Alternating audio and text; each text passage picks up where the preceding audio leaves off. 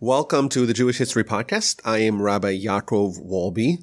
Before we begin, just a few short disclaimers. Today's subject is both moderately controversial and also maybe a little bit more technical than most topics, but I found it very interesting and very provocative, and I hope you will too. So that's disclaimer number one.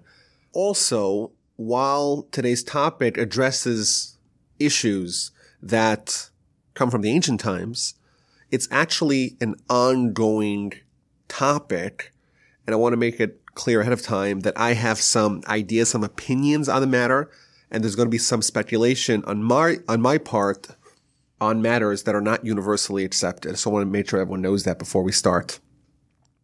The truth is that this is the second time that I'm recording this podcast on this subject, not because the first time that we recorded it was deleted, but because in my immersion in the subject, I grew endlessly fascinated with it. And even though I recorded with a live audience at the Torch Center, like I always do, afterwards, I felt compelled to do more research.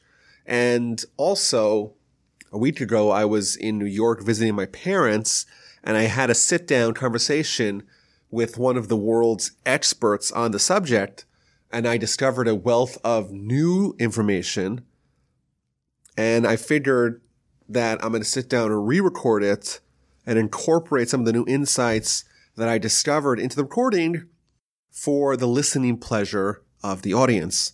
So I am again in the Torch Center, and I'm again recording it, but this time it's just you and me. There's no live audience here. And as always, please consider supporting the efforts of Torch by visiting torchweb.org and maybe making a donation. It really helps me and my colleagues keep our ship afloat. And of course, as always, don't hesitate to reach out, rabbiwolbe@gmail.com or ywolbe@torchweb.org. The word Techeiles is mentioned dozens of times in the Torah and is a subject that appears many places in the Talmud and the associated literature. The word Techeiles is both a color, like a bluish green or turquoise, and it's also a material, namely wool dyed with this color. However, to fulfill the Torah's requirement for this particular color, the dye has to be derived from the blood of a mysterious aquatic creature called a chilazon. So in order to have Techeiles, you have to have this sea-inhabiting creature called the chilazon, and the identity of the chilazon and the process of extracting and priming the dye for Techeiles has been gone and disappeared from the Jewish people for about 1,500 years. And in the past 150 years, the subject of Techeiles had a resurgence and kind of resurfaced to the collective consciousness of the Jewish nation because there were several claims of the rediscovery of this chilazon, of this animal, and the rediscovery of the process of converting it into Techeiles. And therefore, like we said, it's not just an ancient subject, it's actually very much relevant today. So what is Techeiles? Why is it relevant? And what do we know about its alleged rediscovery? The term Techeiles first appears in chapter 25 of Exodus with respect to the fundraising efforts for the tabernacle. After the Sinai experience and the sin of the golden calf, God instructs Moses to fundraise the materials needed for building the tabernacle, the Mishkan, and creating the vestments, the garments of the high priest. And it begins with a list of 15 or so materials that are needed to construct this tabernacle. What are those materials? So it begins with gold, silver, and copper. And then Techeiles, turquoise wool, argamon, which is purple wool, tolas shani, scarlet wool. It gives a whole list of all kinds of materials that are needed. And of course, we're going to focus primarily on the Techeiles. So what is this Techeiles used for? So chapter 26, a chapter later, we read about the paroches. That's a partition that's going to separate various parts of the tabernacle, like the holy from the Holy of Holies. Various panels that adorn the tabernacle are also made of this material. The embroidered screen at the entrance of the tabernacle was made of Techeiles amongst other materials. In addition, the high priest, the Kohen Gadol, had 4 special garments that only he wore, and all 4 of them contained this important material, this Techeiles wool. In chapter 28 of Exodus, we read about the ephod. It's like an apron-like vestment of the high priest, made of Techeiles amongst other things. The choshen, the breastplate that contained the 12 stones, in which the 12 names of the tribes of Israel were hewn. That too was made partially of Techeiles. There's the me'il, which is a robe made entirely out of Techeiles. On the bottom of the robe, it had those little bells. And finally, the tzitz, which is like a gold headplate on the forehead of the high priest, had Techeiles straps that kept it in place. In short, if we wanted to rebuild the temple and to once again have a high priest, we would very much need to know what Techeiles is and how to get it.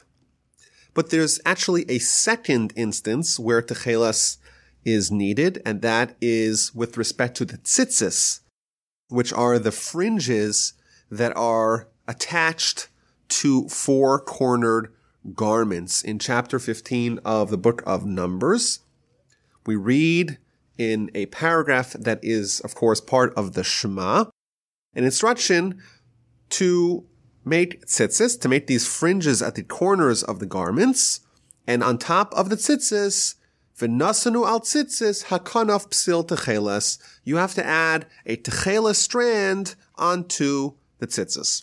Thus, today we still have tzitzis, and you still see people with fringes attached to the corners of the garments.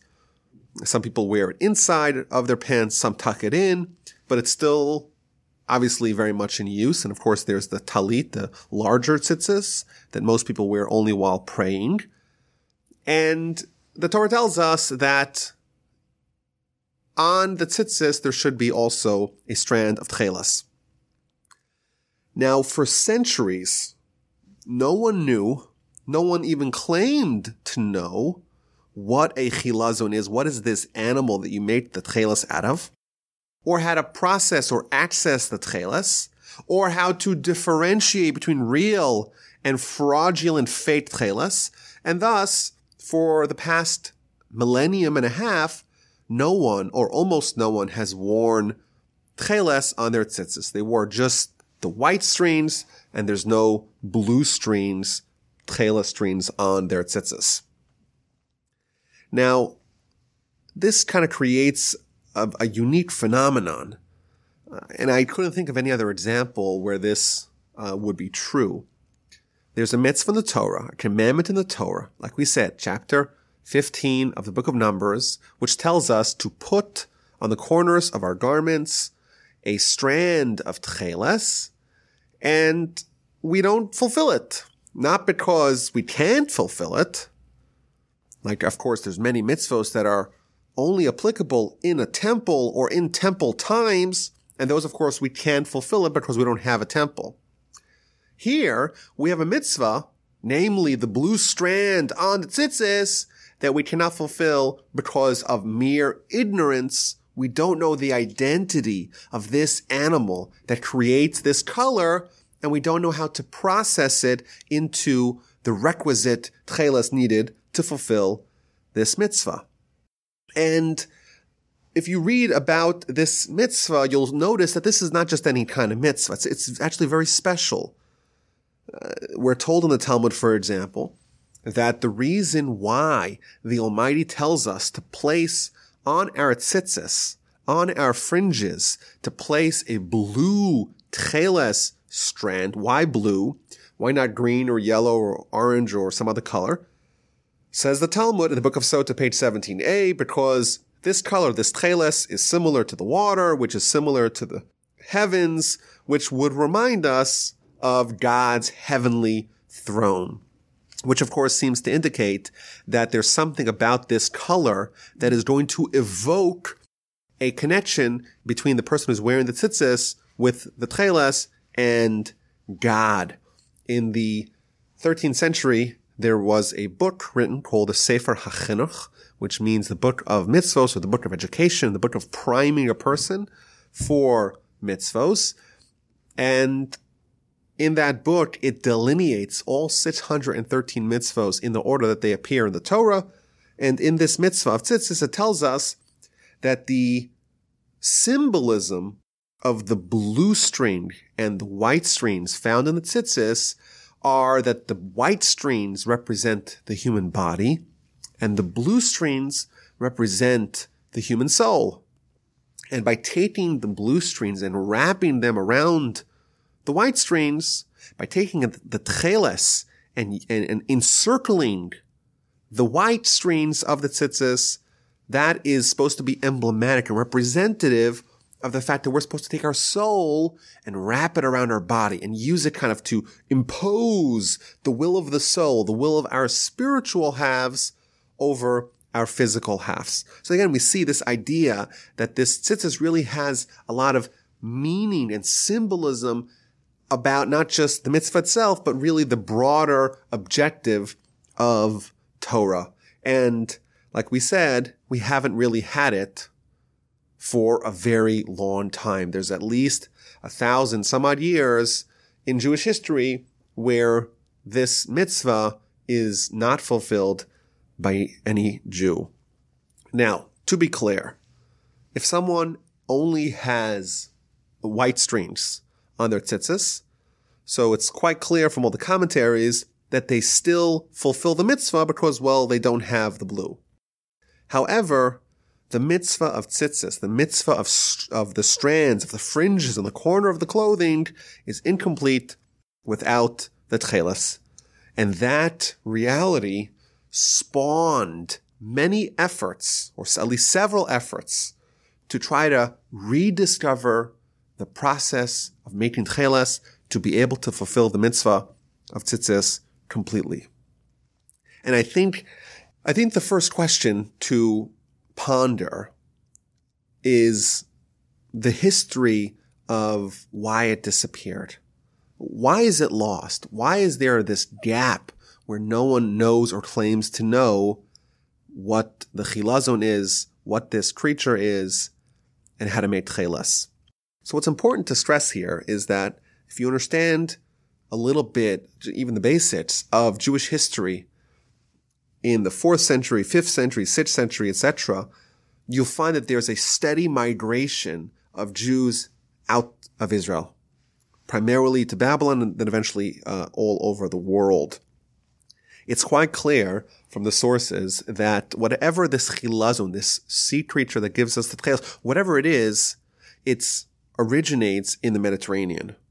And thus, if you're in Israel, you have more access to the Mediterranean and hence, ergo, more access to these animals. But as there's an increasing percentage of Jews that are leaving Israel, moving to Babylon and elsewhere, there's less Jews in Israel, and therefore the connection between the Jews and the source of the Techeiles is becoming less strong.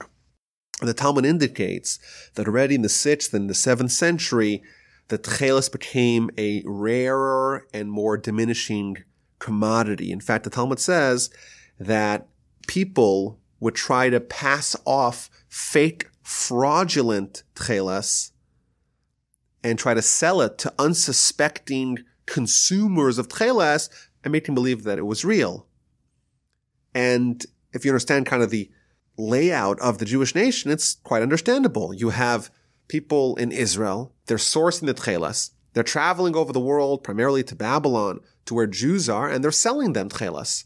And they are obviously incentivized to give off something which is cheaper to access, cheaper to find, and still get paid top dollar for it.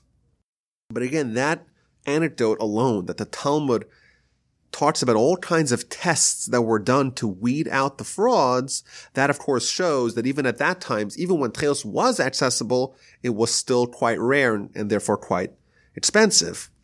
But in addition, we know historically that the whole region, the whole Middle East, was awash in turmoil. There was conquest. The Jews were exposed to various degrees of persecution. And even when times were good, it was hard to get. Certainly when times are bad, there's a very intricate process of processing it, of honing it. It had to be transported. In addition, there was decrees by the Romans against the trade of certain dyes because these dyes were reserved for royalty. And in fact, the Ramban, Nachmanides, the commentary, 13th century, he writes that the reason why Techeiles is not ubiquitous is because it was reserved only for the Gentile kings.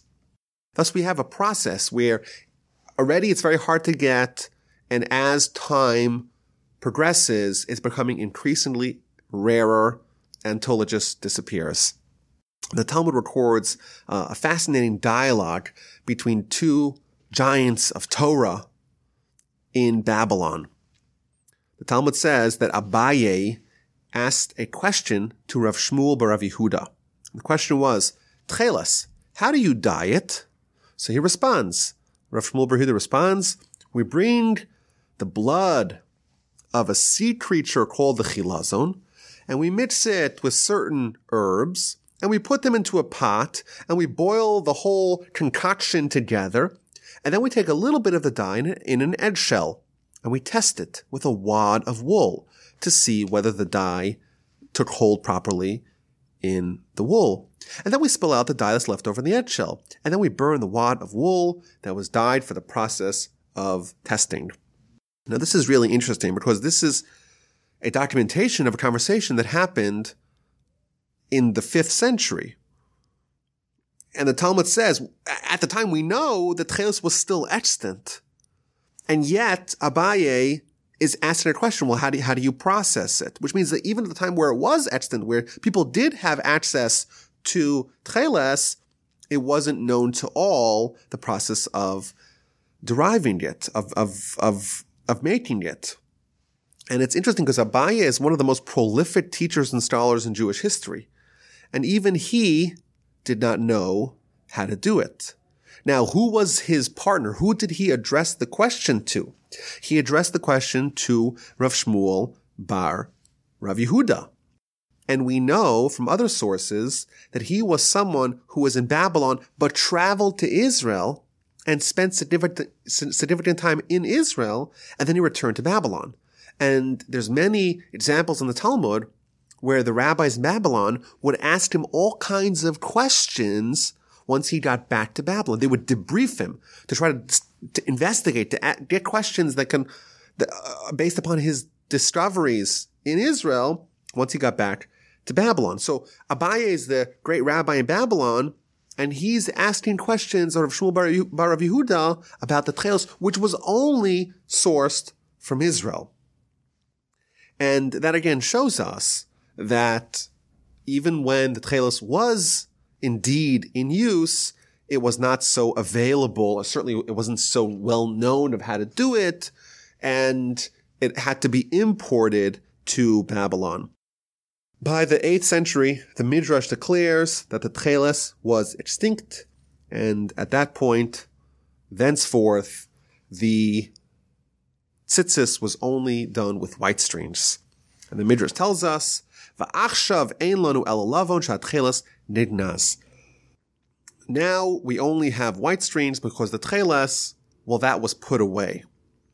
And those words in the Midrash are actually very consequential to the whole effort to rediscover Techeiles. Because some interpret this Midrash as saying that the Techeiles was put away.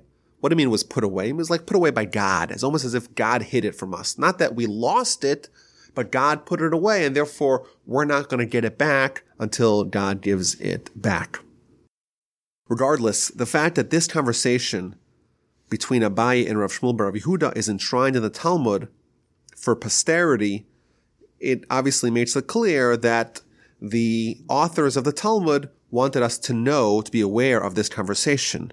In my sense, the reason why we have such a conversation and others that are similar is because there was a concern that the identity of the chilazon may get lost.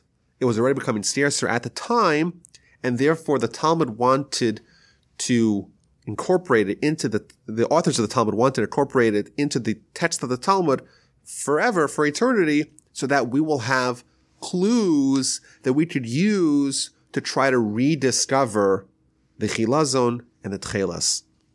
And there's in fact a similar teaching in the Talmud. This is from Menachos on page 44a, which gives us much more information, a whole list of clues about the identity of this chilazon. Tanu Rabbanan, the rabbis taught, chilazon. This chilazon, its body is similar to that of the sea. Its anatomy is similar to that of a fish. It emerges from the water onto the land every 70 years, and you dye Techeiles with its blood. Therefore, concludes the Talmud, because the chilazon is so rare, Techeiles is so expensive. And this description of the Talmud is going to be used by all those who want to try to rediscover the Techeiles. It's going to be used together with other clues found in Talmudic literature to try to assemble from it what we know about the chilazon, and using those criteria to see if we could try to find the chilazon today. So what do we know? So the Talmud says that it's a fish. Now, it doesn't say that it's actually a fish. It says that its anatomy is similar to a fish. A fish, of course, is a fish, and this is kind of like a fish, but maybe not completely a fish. Rashi, in his commentary to Sanhedrin 91, says that it's a worm. The Midrash says that so long as it grows, its shell grows with it. Rashi, in the Talmud of Megillah on page 6a, says that it climbs mountains. Obviously, most fish, the way we think of a fish, don't climb mountains, don't ever leave the water. In the book of Shabbos, the Talmud tells us that the way they would access the blood of this chilazon is with, they would crack open something, which again sounds a lot like it has a shell. So while it's an aquatic creature, it could also survive on mountains, i.e. outside of water. So these lists of descriptions seem to indicate that this chilazon is actually a snail. It's aquatic, it could live in water, but it could also survive outside of water. And in order to access whatever it has within it, you have to crack it. In addition, the Talmud tells us that the location of this chilazon is between Tzur and Haifa, which is in northern Israel. Another interesting clue we find, this again from the Talmud in Shabbos, it tells us a kind of an interesting little quirk, that when they had chilazon trappers, they had people whose job it was to try to catch this animal, they wanted to keep the animal alive as long as possible. Why? Because once it's dead, its dye is adversely affected. And the Rambam adds another criteria, that its blood is black. And he tells us, in addition, the process. You take the blood of this animal, you put it in a cauldron, you add other ingredients the way dye makers do, and then you dip in the wool. And finally, a very important qualifier, and that is that the color of the wool dyed with the chilazon made the real Techeiles, the color does not fade, it doesn't change, it doesn't diminish. You can wash it 100 times, and the color will remain fast. Whereas other colors, other dyes that are not the true Techeiles, the color will wear off eventually. Now, I just read a whole list of descriptions about the identity, the makeup of this chilazon. To me, it seems patently obvious that the reason why we find so many sources describing the identity of this animal is because there was a suspicion that its identity may be lost, and therefore the sages of the Talmud, they gave us the tools that we would need to recover it. And if we make a list of all these clues, and we find a candidate that seems to fit all the criteria, then maybe we got our guy. Now, the first effort to try to find the Techeiles was done by Rabbi Gershon Chanoch Henoch Leiner. He was the chief rabbi of Radzin, 1839 to 1890. He was a monumental Torah scholar who authored many Torah books, but also was phenomenally knowledgeable in other areas of scholarship and science, and he undertook a major effort to rediscover the chilazon and Techeiles. Eventually, he would write 3 books on the subject. The first book was called Mamar Sefunet Munichol, based upon a verse in Deuteronomy 33, and he argued in his book, in the first one, that we have to try to find and rediscover the chilazon even in modern times, and we have to use all the clues available to us in the sources. And in this first book, he drew up a list of 11 requirements, and any animal that fulfills all 11 requirements is probably your chilazon. You find that, and you find the animal, and you make its blood into dye, and you have your Techeiles. That was the argument of the first book. Now, this was somewhat controversial at its time.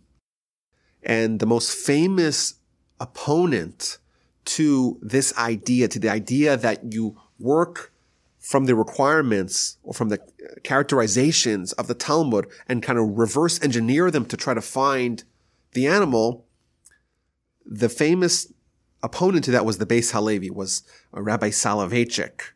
And he is purported to have said that, well, the identity of the chilazon is a matter of fact. There is one animal in the world called the chilazon that produces the Techeiles.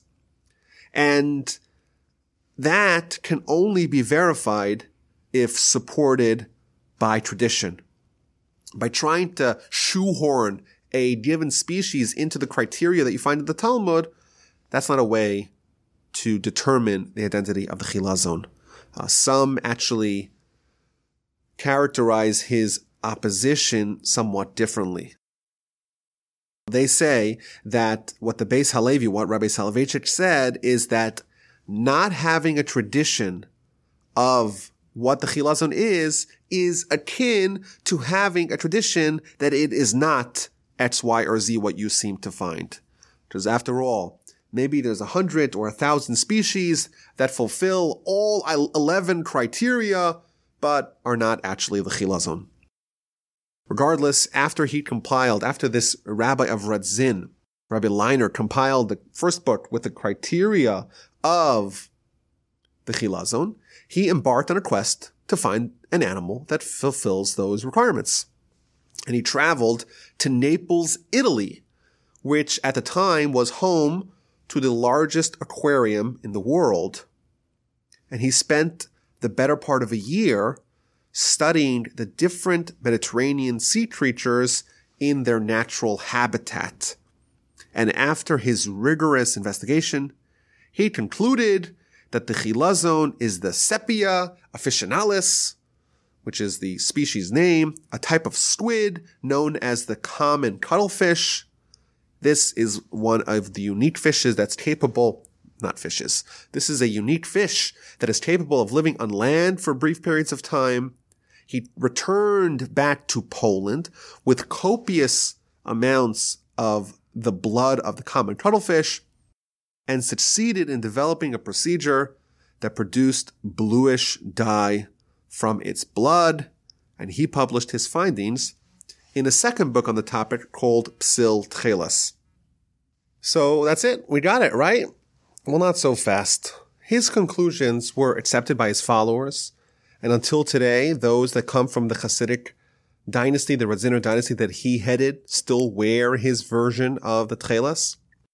But quite few of the halakhic authorities have accepted his stance on the issue. For example, the greatest halakhic authority of the time, Rav Yitzchak Elchanan Spector, he said, well, the Midrash says that the Almighty put away the Techeiles in Geniza. It's archived only when the Almighty wants to give us back this mitzvah will we be able to fulfill it. And that was one of many questions that he got on his position, and in response to those questions, he wrote yet a third book called the Techeiles. So that's basically the way it was for the next 20 years. There was this claim of the rediscovery that was not very widely accepted. In the 1910s, a young rabbi living in England wrote his doctoral thesis on the subject of Techeiles. And today you can buy it in a book titled The Royal Purple and the Biblical Blue. This young rabbi, his name was Yitzchak Isaac Halevi Herzog, he would soon become the first chief rabbi of Ireland and eventually the first chief rabbi of Israel in 1948. He has some very famous descendants. For example, his son Chaim Herzog, he was a general in the IDF, became the Israeli ambassador to the United Nations, became the president of Israel. His grandson, also named Isaac Herzog, is currently a member of the Knesset, the head of the opposition, and was just selected to be the head of the Jewish Agency. In his thesis, he disagrees with some of the Radziner rabbis' conclusions. For one, he argues that not every time it says the word chilazon, it's referring to the same chilazon that makes Techeiles. It's possible the word chilazon is a reference for a certain class of animals.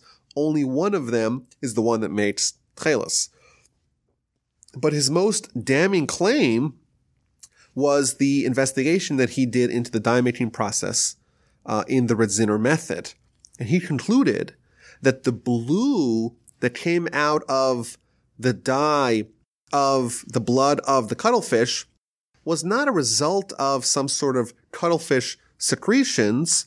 Rather, it came from the chemical additives that were mixed with any organic material. And he proved this point by taking other fish and adding all the other ingredients that were used, and all of them resulted in the same synthetic blue. He thus concluded that the method that was prevalent for the previous 25 years was flawed. And, okay, well, if it's not the cuttlefish, then what is it? In his book, The Royal Purple and the Biblical Blue, he promotes a marine snail, known then as the Murex trunculus, as the ideal candidate for the chilazon, and he advanced many reasons to support that conclusion, but there were several problems. Well, most notably is that when you would crack the snail's shell in the specific spot to access the mucus gland to make the dye, well, the dye would turn many colors. It would begin as yellow, and it would pivot to green, and then it would turn blue, but then it would turn purple, and it would stay purple. And he could not figure out a way to get it to freeze in the blue stage. And number two, the color of the chilazon, of that snail, was brownish. The Talmud makes it clear that the color of the snail is blue. So he tried to suggest other animals maybe, but regardless, that was the kind of the state of the Techeiles for many decades. Some people followed the opinion of the common cuttlefish of the Radziner, and the Murex trunculus produced a purple and not a blue dye, which obviously disqualified it.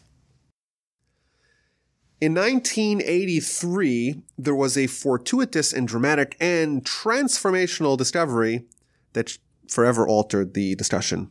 There was a chemist, his name was Otto Elsner, and he was playing around with the dye brought out of that same snail, that same Murex trunculus, and he actually exposed the dye to sunlight.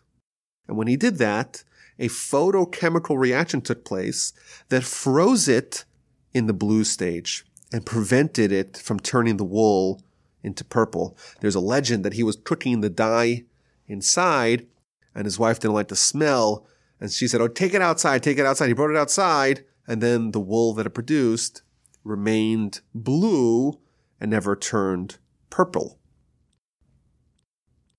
So the same snail that was advanced by Rabbi Herzog 70 years earlier, now we found a way to turn the wool dyed in its blood blue. And today, when most people discuss about the rediscovery of Techeiles, they almost invariably are referring to this one, this Murex trunculus or Hexaplex trunculus or the purpura. And I'll be honest with you, when I began researching the subject, I was kind of skeptical that this is the right one. But I can tell you today that I'm sort of convinced that indeed this is the right one. So what's some of the evidence? So first of all, any wool that is dyed with the potion from this snail's blood remains blue no matter how many times it's washed. Like you remember, the Talmud says that one of the hallmarks of Techeiles is that it's color fast. It doesn't fade, it doesn't weather, it doesn't diminish the color no matter how much you use it. The Techeiles expert that I spoke to in New York, he said, well, if you carry the Redziner Techeiles, the earlier version, the cuttlefish version of the Techeiles, you carry it from the store home, you look at your hand, and your hands are all blue. I have a friend here in Houston who told me that his Techeiles on his tzitzis, he's had them now for 11 years, and the color has not faded one bit. So that's the first piece of evidence. But in addition, the murex contains an enzyme that's needed for the production of the dye. And this enzyme begins to decompose soon after death, which sounds a lot like the Talmud. The Talmud says that the chilazon trappers wanted to keep the animal alive because otherwise the dye would suffer. So again, same kind, it seems like that criteria is also met. In addition, the Talmud indicates that the true Techeiles is indistinguishable from a blue dye of vegetable origin called the chilazon, which is indigo. The dye that is ultimately derived from the Murex trunculus, from that snail, when it's blue, is molecularly identical to the indigo. So one thing is universally accepted: whether or not we found the right snail, regardless, what we know for sure that the color of the blue that is derived from that snail is identical to Techeiles, because it's identical to the chilazon, which the Talmud says is identical to Techeiles. The only question is there perhaps another aquatic animal that also gives us the same color, which is the correct chilazon, and this one is not? That's the only argument. But everyone agrees that the color, the blue color that we get from the Murex trunculus is indeed the correct color. Whether it's the correct animal is a subject of debate. But to me, one of the strongest pieces of evidence that I heard is the fact that the Talmud acknowledges that there were people that were trying to pass off frauds, namely the indigo, the chilazon one, and it gives us all kinds of ways to ensure that we have real Techeiles, not fake Techeiles. Now, if this Murex snail is not the chilazon, then there's not one, but there's two potential fraudulent Techeiles sources. Number one, the chilazon, the indigo. Number two, the Murex. That to me seems to be very strong evidence that indeed the Murex is the correct snail. In addition, many of the greatest sages of Jewish history assigned a species name to the chilazon, the purpura or purpura. Rav Hirsch, for example, the Shiltei Geborim, the Chavas Yair, the Yavitz, some of the great Torah scholars of over the centuries, people who were reliable, and we could be assured that they did their homework before naming the species, they gave it that name.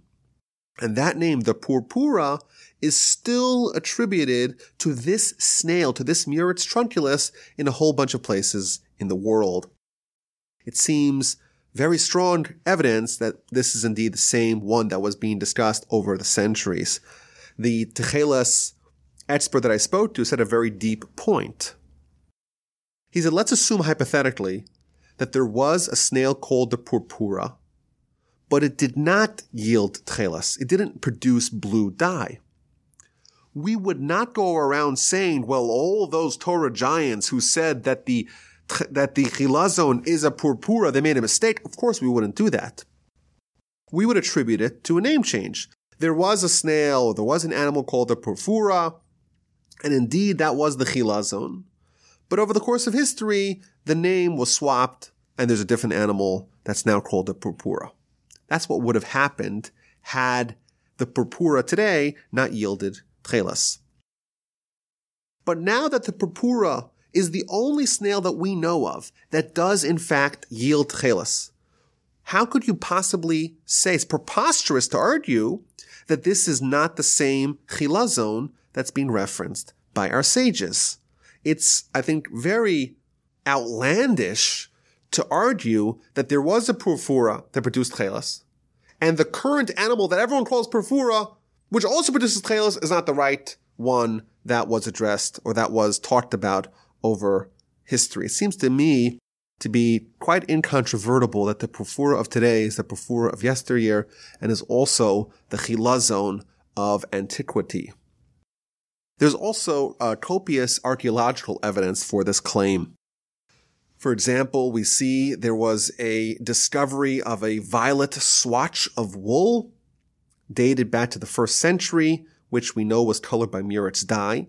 And they also found a second fragment of blue dyed fabric, which was also colored by the Murex trunculus. That was its source. In addition, archaeologists in Israel discovered mounds of Murex trunculus shells broken in the exact spot of the snail where it's necessary to obtain the dye, in the same locations that the Talmud says that the chilazon was prevalent. There are some people that are kind of hesitant to use archaeology as proof, but there is some precedent to using nature and archaeology to recover unknown information. For example, there's a discussion in the commentaries about what parchments from the Torah to put into which compartments of the tefillin. The tefillin, the phylacteries which go on the head and on the arm. If you look closely, you'll notice that the one that goes on the head is comprised of 4 separate compartments. In each one of those compartments, there is a scroll from the Torah. Now, the commentaries agree what are those 4 scrolls, but they disagree as to what is the correct location, or which scroll to put into which compartment. And the sources bring a discovery, an archaeological discovery, where they found in the tomb, and near the tomb of Ezekiel, there was buried a pair of tefillin. And they opened it up to find out, was it like this or was it like that? Now, some argued, well, if it was buried, that seems to be proof that it was an incorrect one. But regardless, this idea was posited or was presented in a halakhic context that we can perhaps use archaeology for halacha to find out, was it like this or was it like that? There's also a story in the Talmud, the book of Shabbos, about the discussion is that tzitz, that gold headpiece that went on the forehead of the high priest, how were the words on it? How were they written? Was it written on 1 line or on 2 lines? And one of the rabbis says, well, I went to Rome and I saw the Romans had stolen the various vessels of the temple, and I saw the actual tzitz, and I found, was it 1 line, was it 2 lines? And that, again, seems to indicate that using physical evidence that we find from the past is perhaps admissible to determine just the reality of what the mitzvah looked like. What did the tzitz look like? How to align the tefillin? And maybe we could use that same principle to figure out the identity of the animal. There are still some unanswered questions. Does it look like the sea? It seems to look like the seabed. And if you actually pull out one of these snails, it has like a bluish, greenish coating that very resembles the sea. The 70-year cycle is somewhat of a mystery because the Talmud says that it comes out every 70 years. And Rabbi Herzog himself already worked around that problem by saying, well, that's hyperbole. It means it's exceedingly rare. In fact, the Talmud does use the same timestamp of 70 years with respect to the correct rate of execution in a Jewish court of law. How often should a Jewish court of law execute someone who is guilty of capital punishment? So the Talmud says once every 70 years. Again, that doesn't mean that if 70 years are up, you have to find someone to kill. Of course not. It's a term of saying this is something that's vanishingly uncommon. And the Talmud also indicates that there were dedicated chilazon trappers. Obviously, you don't hire someone to stick around to see will a once in 70 year phenomenon appear. You don't hire someone to await Halley's Comet. Seemingly, what it means is that it's rare for it to come onto the water, but they would have chilazon trappers that would go look for it in the sea. Now, there's an additional point here that the Rambam writes that the blood that is the source of the Techeiles is black. As an aside, there is a tradition to put black stripes on a talit, on a tzitzis. Some argue that that is in fact as a remembrance of the Techeiles because of the Rambam's position that the blood of the Techeiles is black. Others give different reasons why we have that custom. Where does the Rambam get this idea that the blood of the chilazon is black? There is no Talmudic source along those lines. So some have theorized that maybe the Rambam himself found an animal that he thought was the chilazon and it had black blood. The Techeiles expert that I spoke to last week, he posited something entirely different. He says, well, Aristotle wrote about the chilazon, wrote about a certain snail that is used to produce a dye for wool. And Rambam was just quoting Aristotle, because Aristotle writes that its blood is like as black as tar, and he describes how it would live in the winter and the summer. How many bumps does it have on its shell? Where does it come from? He says the same place where the Talmud says that it's indigenous to. So it's important to stress that this murex trunculus, which most or many people believe is in fact the chilazon, is still compatible with the Rambam, even though its blood is not actually black. When it would be dried, they would take out the blood and they would dry it.